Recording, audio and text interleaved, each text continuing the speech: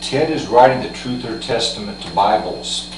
What is this primarily trying to help humans figure out and help humans with and help humans to understand?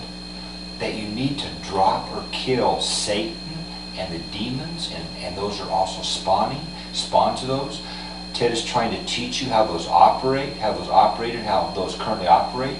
Ted is trying to teach you how those remain virtually undetected on world Earth, on the surface of world Earth, and also in those underworld that is the enormous amounts of extra foundation work in buildings that is not documented by humans. No architecture plans are filed with any humans. The humans do not understand all the extra secret dungeons and basements and rooms and floors and buildings and enormous amounts of work under the ground that is not detected by humans, because there's enormously secret passages, secret elevators with keys, with codes, you know, with biometric scanners where you have to biometrically scan and use a key or a pass card to get down below to certain floors, enormously protected, enormous security that even law enforcement and FBI and CIA and U.S. government has not detected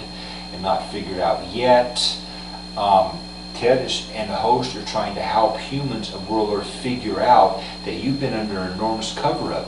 We're trying to show you that a lot of this is part of a cover-up that was a legal system where God and the host could not reveal truth, even though we are truth-sayers. We couldn't tell you enough truth. We had to keep you under a cover-up and tell you stories. These stories were not completely accurate. These stories were just starting you out and starting you up and starting this world up. And it was a huge cover-up. And a lot of that was Satan the demon's legal system that we were constrained to abide by, or we were under certain constraints. We could not reveal much about the past and break the cover-up, okay? You are under a cover-up still. World Earth is under a huge cover-up still. Ted is doing the best he can to get you the truth. Ted is doing the best he can to lead you. Ted is doing the best he can to be a good commander. Ted is doing the best he can to help you. Ted is doing the best he can to show you what to do to get out from under this enslavement of Satan and the demons and spawns of those, this spiritual enslavement that is not fair in the slightest. Ted is doing the best he can to deliver you from Satan and the demons and spawns of those.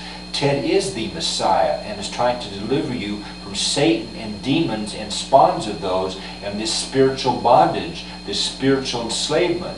A terrible enslavement that's a spiritual enslavement that is not only spiritual, it's physical.